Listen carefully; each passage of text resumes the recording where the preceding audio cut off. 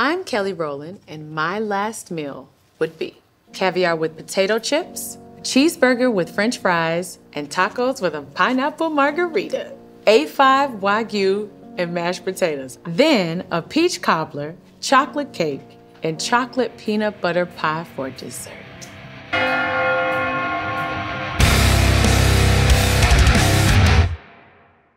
Every person has exactly two things in common. We all gotta eat and we're all gonna die. Today we're joined by Grammy Award winner, multi-platinum recording artist, star and producer of Mea Culpa on Netflix, and the only person in history to successfully send a text message via Microsoft Excel. Kelly Rowland, welcome to the show. I'm sorry, I had to do it. Oh my God. I had to do it. Do you know how much flack I get from that? I'm sorry to be one of the people adding to that. Oh, it's all right. I'm so used to it now. Do you remember in the Dilemma music video shoot, did anybody address that at the time? No. And I'm actually mad at them that they didn't, because they made me look nuts for just now's period. Well, you seemed so mad that he wasn't returning the text, and it was like, well, what did you expect? Because it's just a draft, my dear. It turns out, though, there actually is a way to put a hyperlink to an email underneath an Excel spreadsheet, so now you can tell people that that's exactly what you're doing, and that they just didn't know the tech at the time. What he said. If you need a freelance publicist, I'm here. No, but one, thank you so much for being here. I'm incredibly excited. Thank you for having me. I'm so excited. Of course. Have you thought about your last meal before? I think every time someone asks, sometimes it changes, but one thing that stays the same is a cheeseburger, tacos, and what else? Oh, anything with chocolate and peanut butter just makes me so happy. I love that. I think it was off camera, said, pompous ass about yourself with the A5 Wagyu and the caviar. I'm curious about that because the cheeseburger and the tacos, like that's some like good home cooked food. Yeah. But no, you're like fully in your bougie era and you're cool with that. This particular situation, absolutely. How often do you think about death? I don't. You don't? I don't. I'm so busy being content and full of joy with life and watching life in my children's eyes, like starting it all over again and learning about my own and you know, navigating my way through it to be thinking about the end of it. I just want to enjoy it. Well, that sounds so reasonable. That makes me, because most people are like, yeah, I get death anxiety, but like those dark thoughts never come in of like, man, this is all going to end. Like, you're just busy actually enjoying it. Well, you know what's funny? When I see a snake, that thought comes. Like, I don't like snakes. I always think about that. What if it's poisonous? What if I have so many what ifs in my head? And yeah, with life, I just think about gratitude. And even if I did, I think about, man, what a great life. Like, how blessed I am. Like, I chose wisely on my husband. You know what I mean? And have two beautiful, wonderful boys, and the people who are in my life right now, I value and treasure so greatly, so much. So I just enjoy that, enjoy them, enjoy moments, and I'm grateful for every single one. But when I see a snake, it's definitely, you know, Well, sure. I am excited to enjoy some of those blessings of your life with you today. You ready to eat? Yes, I am. Let's do it. Let's do it. All right, Bougie Era Kelly, for your first course, we have the full caviar service with potato chips. We have salmon roe, we have beluga caviar that's coming from the sturgeon, then we have golden ossetra, lovely kettle-cooked potato chips, and then for accoutrement, we have some sieves, egg white and egg yolk, chives, creme fraiche, and diced shallots. Please dig in. I am so excited. I'm gonna move the chips closer to you. You were looking at them like, you know, you really needed them, and oh my gosh, the best ones are kettle cooked. When's the first time you had caviar? It was a Destiny's Child commercial set, funny enough. It was Michelle Williams' mom who knew about caviar. And so they bring the caviar over. We didn't know what it was, you know, very Southern girls. And we said, no, we don't know what that is. It looks crazy. And next thing I knew, we finished it. Cheers.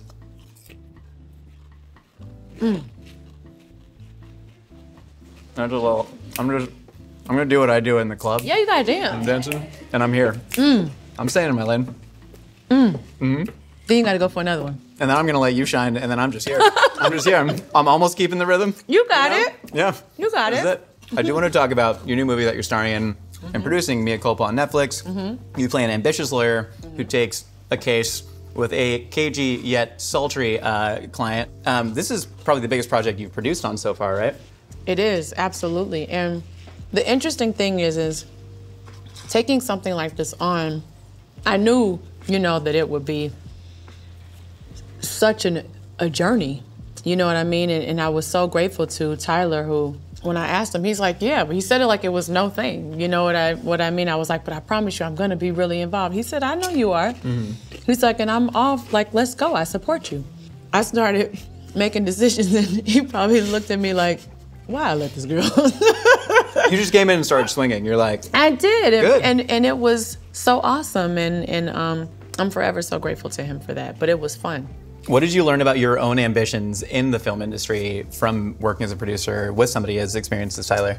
It's a lot of work because you're overseeing so many people. You know, you don't look at a film and think it takes so many people to make all of this come to life. You know what I mean? But it's not just the production there, it's the distribution, you know what I mean? And all the powers that be behind that, and people who are excited. You want people who are passionate about, you know, what they do, whether that's the director to the person who's gonna push the movie. You know what I mean? Everyone that's involved in the movie making process is so incredibly important. I was gonna say, I feel so guilty asking you questions because then you can't eat while you're directly answering. it's all right. I almost wanna pretend to like look for my phone. No! Like, what is going on so you can enjoy the caviar? It's okay. I'll make the next question longer and rambly so you can get as many chips and caviar as possible. Okay. Even if you haven't thought a lot about your own death, I have thought a lot about your death. Since your on-screen debut, that was way creepier than I intended. I want you to know that. But your on-screen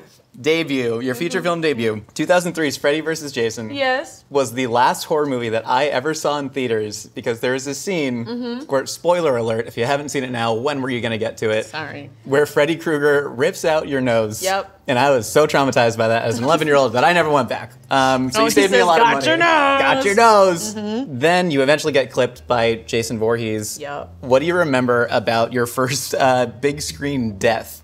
I just remember on that set, it was actually really scary at night, like in real life, scary. I remember it was very cold and sitting there and having to look like it was just like my last breath. And I was like, oh, shit, this is happening. It was kind of like that. It was so strange, but I had a really great time on that set. They did scare me though. Like everybody just, because they knew I was just on pins and needles. Because Freddie, I remember in my house, my brother wasn't supposed to be watching it, but as a kid. So yeah, all of that trauma just came back to haunt me on that set for sure. You were watching The Curse of Bridge Hollow with your son Titan, who's 9 now, and he saw you in danger and thought you were going to die on screen. Yeah. Tell me about that moment. He cried. No. Mommy, it was.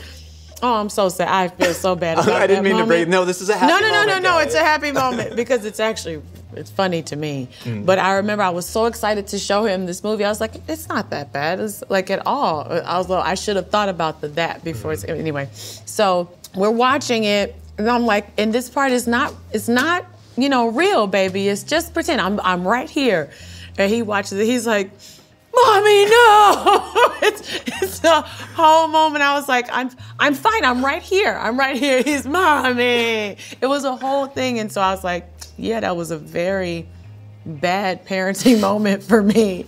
Really bad call. How do you handle larger, more adult questions with a small child like that? Because it seems like you take very many, you're very intentional about the way that you parent. I mean, you've written a book on parenting, but how do you deal with when Titan comes up to you and says, what happens when you die? How do you explain that? This one day I remember, I can't think of what we were doing and what made him come around to that thought. But sure enough, he says, I'm not ready to go yet. I can't think of what fully happened. The parts that I do remember, he's like, I don't want to go yet or something like that. But I tried to comfort him, and just saying how, I think that, I was like, what do you think happens? And then to give him the space to use his imagination. And so I said, I'll tell you what I think happens. I think there's a big bright light and the light comes and you're kind of in this really cool bubble. I was like, and all you can do is smile because it's light all around you and you have this really, really fun, happy feeling in your tummy and all you can do is just laugh. And you just it feels like somebody's giving you a hug. And he goes, okay. You know what I mean? But I think in those moments, like I try to use an imagination. He's like, you know, sometimes if I leave, he's like, I don't want you to go. And I remember this one time, I remember these moments now. Wow, this is so strange. But I said, why? He was like, you know, I said, don't I always come back? And I think that sometimes he is wanting to express a fear of, you know, me not coming back, but I was like, I'll always come back. That was maybe the most beautiful explanation of death that I've ever heard. And I think we need to start explaining things to adults the way that we would explain them to a kid with MS, frankly. Because I haven't felt that good about mortality in a long time. Well. For real. I mean, well, you think about what we living around. Yeah. You know what I mean? It's like sometimes that dark thought or the heaviness or weight of the world sometimes kind of taints the light. Yeah. You know what I mean? And I think that sometimes we forget about the light, but the light is the thing that keeps us going. Some days you get caviar and some days you're fishtailing your car in the rain. LA in this rain. But we have caviar. Kelly, for course number 2, I'm gonna try and get through this fast so you can start eating as soon as possible. We have a hamburger, we have a 1/4 pound patty, 70-30 ground chuck, griddled super hard, all the fixins, Thousand Island, ketchup, mustard, lettuce, tomato, pickles, onions, all of that on a brioche bun. We have a beef taco sampler. We want to show you all of the facets of tacohood. So we have a carne asada street taco, we have a good old fashioned ground beef hard shell taco, and then we have a braised beef with serranos and pickled onion taco and flour tortilla. We have some fresh cut fries, double fried twice, served along with ketchup. Gotta have the newspaper in there. And then a pineapple margarita with Don Julio 1942, shaken up fresh pineapple juice, some lime simple, little bit of tahini on the rim.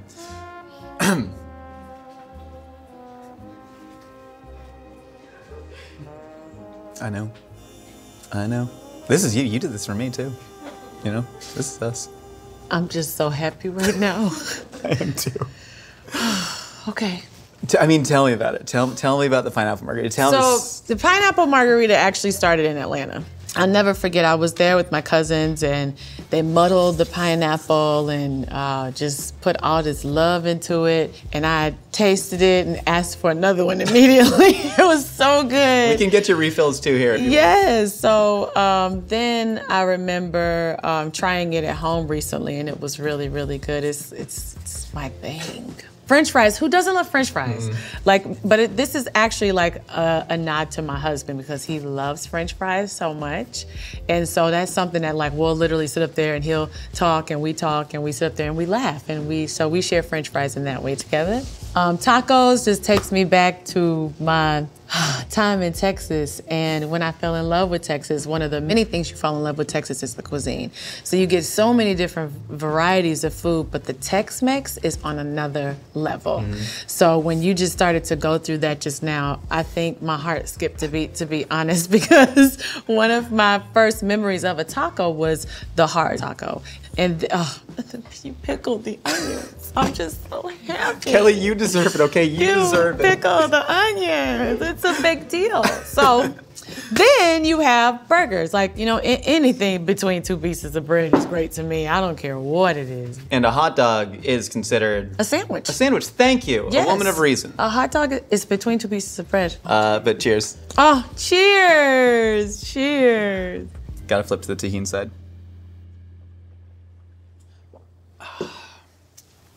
Who did this? I think it was V. She came in with the margarita and was real proud of it. She should be. That is unreal. All right, which one are we gonna start with? I'm looking to you for cues. I say the street taco. Should we bust out the tapatio for it? Yes, we Please? should. So we also have a little bit of avocado sauce on there. Oh, really? Oh, Yeah, I don't it's know if tucked it needs, in I there. just We wanted to load it up with steak, too though. little. I'm always like, do I want both tortillas or just one? I'm a big fan of taking off the outside tortilla. Nobody actually knows how the two tortilla thing started. I would like to know. They think it's just because the quality of tortillas is so bad, like at stores. Kelly.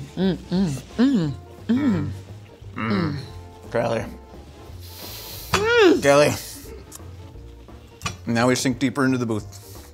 You don't have to. My fabric won't let me. This is so good. Oh, what are we doing? What are we doing? What do you mean, what are we doing? I mean, what are we doing? Kelly, I've squeezed the line long ago. I'm doing it. Sorry, this is my home. I forget that I need to invite people, you know what I mean?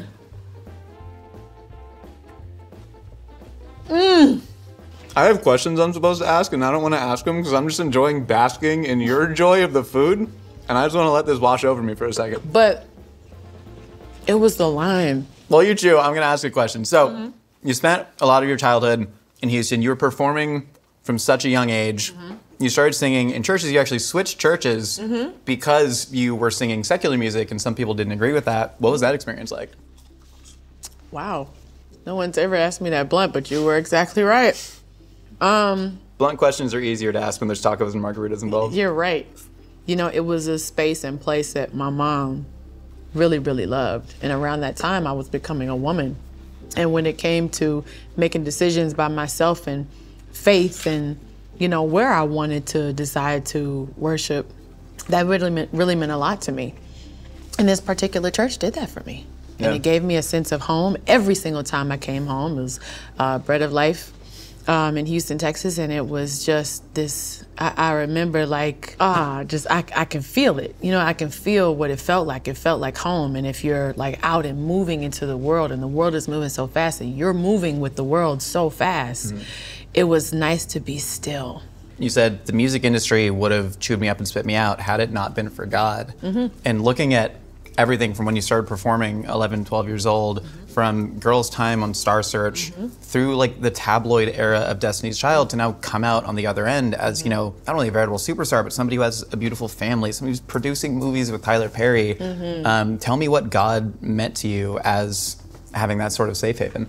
Oh, my safe space. Yeah. And I think like the older I get, the more I'm learning about the walk. You know what I mean? Because when I was a kid, you're like, oh, thank God I'm a Christian now. It's going to be great. You know what I mean?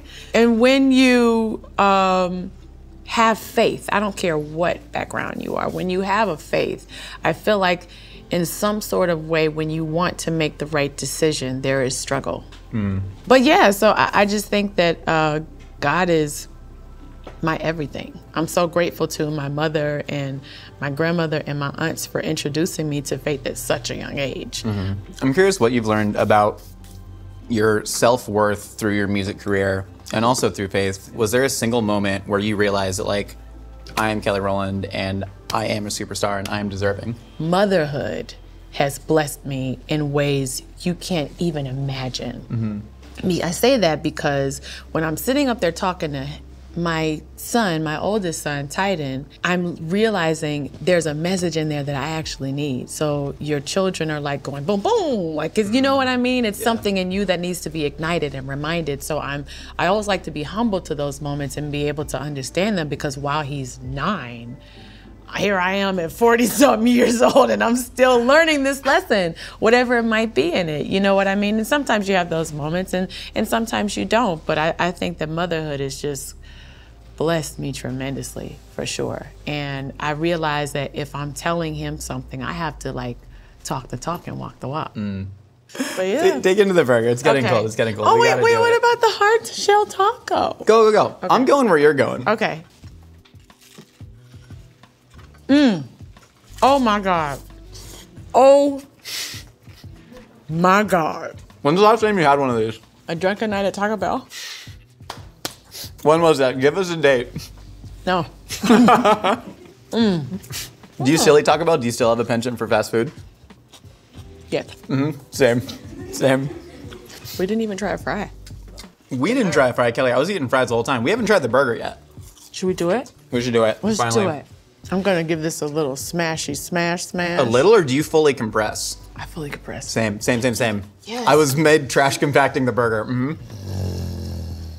What's that? You sound like a bear cat. What the hell is a bear cat? A bear cat. It's like, they're from like Canada. They like, what are they called? You don't know a bear cat? I don't know what a bear cat is. Oh, you made a perfect bear cat sound. Oh, well. It's a compliment, by the way. You're welcome. I think they're really cute animals. A lot of people think they're not. Okay. This whole hand is just gonna be covered in sauce. All right, ready?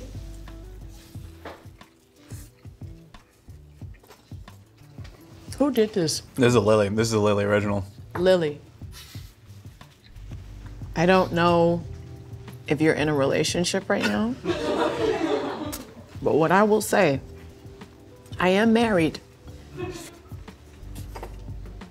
But a side piece for food is something I will definitely be able to talk to my husband about.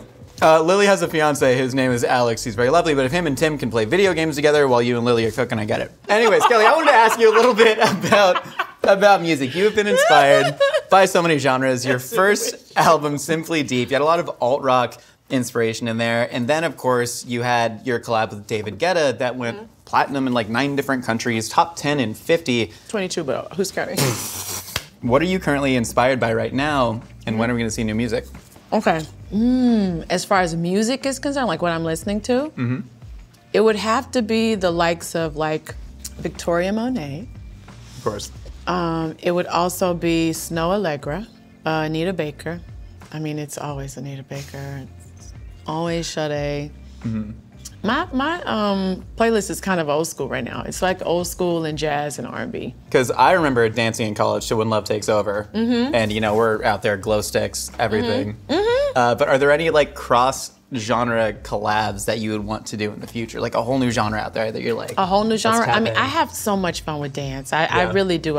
It's just so alive. You know what I mean? It's so live, and when you're actually doing the record, you can... I know it sounds crazy, but I can actually, like, see people's memories sometimes, like the way like they look when they like hear the song. It's like everything's attached to a memory when you see someone live. At least for me, it is, and I can't help but to feel like everyone feels that way. Yeah. So as I am performing the song, sometimes I just put the mic down and just start skipping around the damn stage. I just get so excited. But I think that that's what music does. It should create this like really beautiful, euphoric space that just makes everybody feel like just for the moment, you don't have to worry about anything, and someone actually like connects with you, and other people around you connect with you on this space and level that, you know, can only be defined in this moment. It's pretty dope.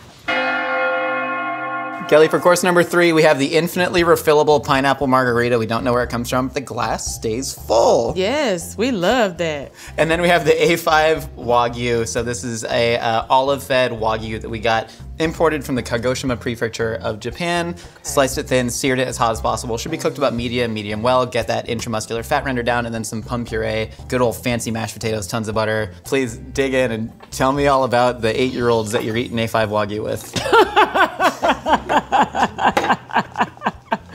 I'm sorry, I don't know why that was so funny. It's hilarious. It's so funny. So we take the kids to have like a weekend in New York City for Christmas. Like Christmas is always so magical. They also love Home Alone too. So in the spirit of that, we basically take them there. And so we take them to one of these restaurants. It's one of my favorite Korean like barbecue spots called Kote. So we go there, and they have all these different, you know, styles of and cuts of beef that you can order. So we decide to like have the kids try everything. I didn't know that an 8-year-old would be able to school me on what an A5 Wagyu steak is. And all of a sudden, you know, sure enough, I'm like, oh, this one is this one is even better than the last one. And Connor jumps up and goes, that's the A5, Miss Kelly. I was like, what? She's like, A5. And I was such one of the other moms that was with me. I was like, A5? She was like, it's a cut of steak. I was like, oh, wow, he knew way more than me in this moment. If that little kid needs an internship, tell him to come on down, because I'm impressed. Connor, I'm impressed. I recognize your game out there. Ooh, my God. That is so good. So A5 is like the highest grade, not to school Connor, but A5 is the highest grade. And there tend to be like, you can get A4, it's priced differently, it all has to do with the intramuscular fat and marbling. But the actual Wagyu cow, I'm literally just rambling so she can eat, because this is how the show goes. The actual Wagyu breed of cow, they stopped importing into America in the 1980s so they could protect the Japanese industry. So if you ever see a ground Wagyu burger for 12 bucks, you're getting scammed. No, one more time.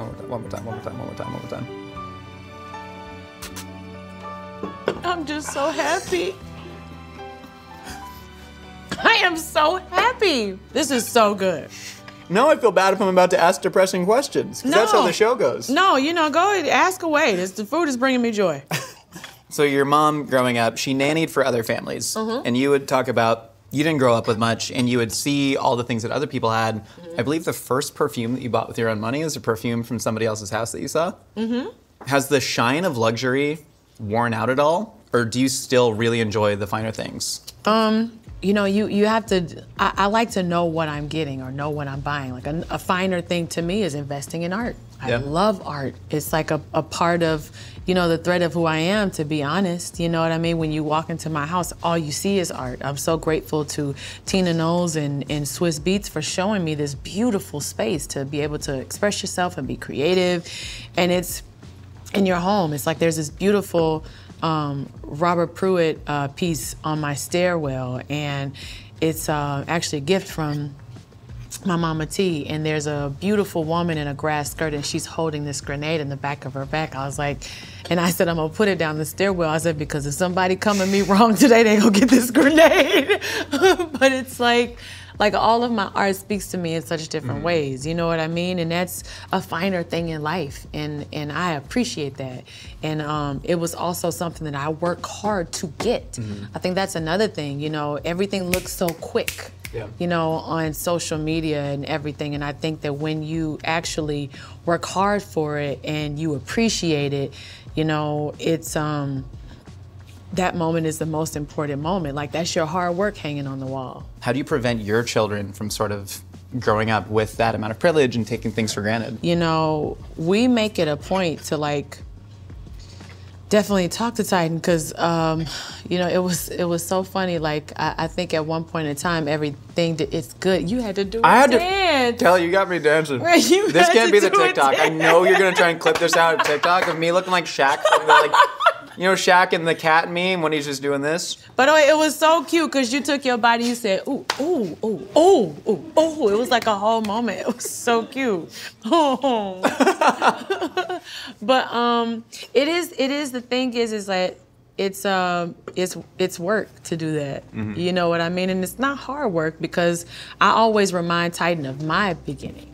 And when I remind him of my beginning, I don't like to do it like too much, because I remember somebody said, don't do that. You don't want to make him feel bad. Yeah, you're throwing a burden on him. Yes, exactly. And I do have these moments where I'm, you know, allowing him to express himself, and then he has to, like, tone, if his tone gets too, like, that's on the verge of disrespect, then I have to check him. Yeah. I think everything is up for a discussion. You know what I mean? And I like to be able to create this space of communication with my son. I think when I was growing up, that was a luxury. I didn't realize how a luxury is communicating with your kid. I didn't have a space to, like, really, like, have this moment with my mom. Is there an element of healing the past you in your own parenting now? Yes, that's a beautiful question. Absolutely.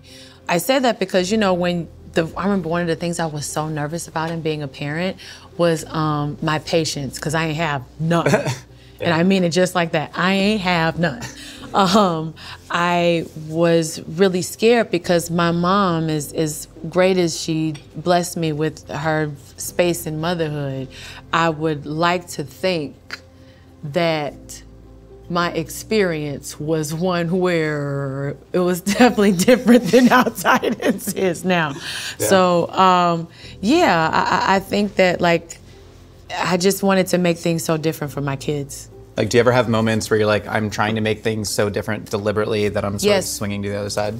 And I realize it, and I have to check it quickly, because I realize how much I've kind of messed this part up. So I need to fix it quickly. Yeah. Do you know what I mean? Of course. And I remember, like, I told him I used to get spankings.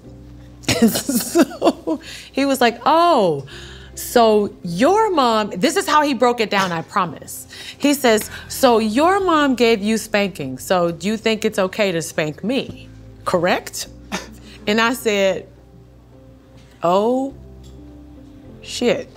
It's like, this one is way too emotionally intelligent. Like, it must be stopped. This school is so much money, and I'm paying for them to have my child check me at home. Yeah. I don't know how I feel about this right now. But he is emotionally intelligent. He knows when he goes too far. He comes back and we talk about it beautifully. Do you still find yourself repeating certain things and immediately clock it, like, oh no, that was from my mom? Yes. Like, I remember somebody told me about self-regulation. Actually, my therapist told me about self-regulation. It's trying to figure out how to communicate with this younger person whose brain isn't fully you know what I mean, Yeah. developed. And when she told it to me like that, I understood. Because we kind of expect when we're growing up, like I think that it's just natural to think like, you should just understand what I'm saying, but they don't. They're 9, you know, they're in a 9-year-old body. They deserve a very self-regulated and able to communicate with them. And even when they lose it, I'm still calm to meet them so that they can come back to where I am. And it has been working like a charm, so I'm happy. Hell yeah, I got a little Wagyu eating babies out here. I'm gonna start, when I have kids, I'm gonna start calling you for parenting advice. You I'm just gonna be like, you can. I'm learning as I go. You know, I'm still learning, so. You ready to get into dessert? Yes, Let's do it. yes. Kelly, for your final course of your last meal, we have the peach cobbler. This is made proper Southern style with the cobbler batter underneath, peaches on top, then baked. We have the chocolate peanut butter pie, a little bit of flaky Maldon salt, fully homemade with the chocolate crumb crust. And then, of course, a chocolate layer cake. And it is your birthday in 2 days from when we are filming now, so we gave you a little candle. Thank and you. This is kind of ironic, but who sings happy birthday to a professional singer? Should we all? I think we should all do it. Yes. Everyone? All right. Happy birthday to you. Me. Happy birthday to you. Me. Happy birthday, dear Kelly. Thank you. Happy birthday to you. Can we auto tune that? Or? Yeah, no, you know, I think it's great. It's very authentic. It's great. Thank you all. I got my wish though. I'm eating and I'm happy. I'm full of joy and gratitude. Tell me about the desserts. I know you love chocolate and peanut butter. I've seen you make a do. chocolate peanut butter martini Yes. on Instagram. Yes. My love for chocolate and peanut butter actually started with Reese's peanut butter cups. And I remember looking at the recipe on foodnetwork.com like years ago. And I tried it at home and I remember taking it to the studio and everybody killed it. I actually recently took it to a studio session and the producer loved it for sure. And then peach cobbler just reminds me of home. Peaches, Atlanta. I think about you know, my time in the city that borned me. You know, Atlanta, Georgia borned me, and I'm just the only other person I know that makes peach cobbler, and it feels like it's giving me a hug. Her name is Angela Beyonce. She is a sister of mine and also an actress, and just a brilliant person overall. And then chocolate cake. I'm chocolate, but I'm chocolate, and I love cake. Yeah, these are my favorite desserts. I love chocolate, I do. Where the hell did these come from? Oh my God, what happened? Who knows? Well,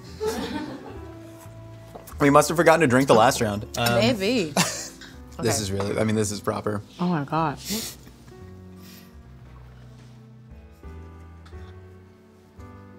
There's not even a song that sums this up right now. Kelly, I think you and I got to write the duet right now. Right now. No matter, no. I can just do the, I'll be that. I'll be the backing vocals. But I'm going to do that every time.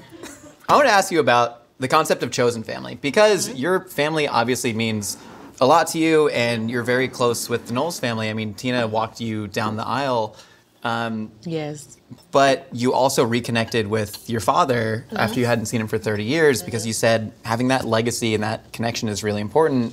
Why is that as opposed to like the chosen family? Your family serves you in so many ways. You know what I mean? I'm so grateful to Tina and her girls. You know, I'm speaking of B and Solange and Angie in particular, and the way they've given me a sense of sisterhood is one that I've learned through, and they've loved me through that, and learning and life, like how crazy that we've all known each other. You know what I mean? The public always goes to, of course, Bibi, but like for Solange and Angie, like, you know, we have grown up together and lived life together and had children together, become aunts together and moms together. Like, that's a real blessing.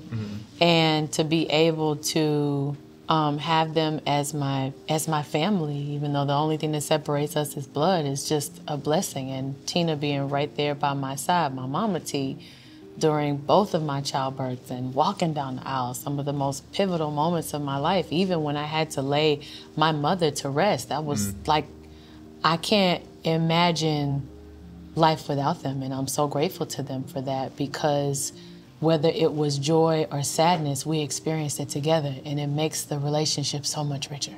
Yeah. And I'm grateful for that. And my father, I mean, this is so new. It's so funny because I remember calling a friend of mine who was a therapist, and it was my 5th day of knowing my dad. And I'll never forget, I was like, before he calls, I have like strange butterflies. And I was like when you're dating someone, he was like, well, that's the actual feeling that you're supposed to feel when you're 3. You know what I mean? Yeah. So he broke it down for me in a psychological space, and how and what I was supposed to be thinking and feeling and experiencing if he were there. And I'm experiencing all these things now, and it's just a blessing. I love my dad, and he's just a really great, sweet man. And I'm sure being a parent now, being able to forgive your father is now giving you that grace that, oh, no matter what I do, my child can forgive. When I actually broke it down for my son, because I had to explain it to him. Sure. You know what I mean? It was... Yeah, who's this new guy? Right. This guy just showed up to my birthday party. Who is he? That's actually what happened. Really? I'm not joking. Really? I'm No not way. joking at all. So I told my son, I was like, so I had to talk with him. I said, you're going to meet your granddad. I was like, I'm just meeting my dad. He's like, how are you just meeting your dad? And so he's sitting there, and I said, but you'll see him today. So I'm having this whole moment of, Titan, this is your granddad. And I'm looking at my dad. He goes, hi. And he goes back to play with his buddies. You know what I mean? And it was so, I was like, oh, I should actually treat it like that. You know what I mean? Yeah. And just take it like one step at a time. I'm still so grateful to my big brother, who said, you gotta jump. You know what I mean? If you want this, and he's showing you that he wants the relationship, you gotta jump. And my husband has been so supportive, and he's always asking, like, you know, how's your dad? You check on your dad? Like, my whole circle was just so like, let's do it. Yeah, that is a beautiful story and a beautiful pie. This chocolate peanut butter pie is so delightful. This has been a beautiful meal overall. Kelly, you ready to get in the lightning round? Let's do the lightning round. You can keep it with a salt on that. Or, Who's the one person, dead or alive, you'd want to share your actual last meal with? ooh, my husband. What song do you want to be played at your funeral? It can't be yours. It can't be mine? I don't know. Well, it can be yours. Now I'm interested. Are you ready for this one? Sure am. Back that thing up, but you. Yes!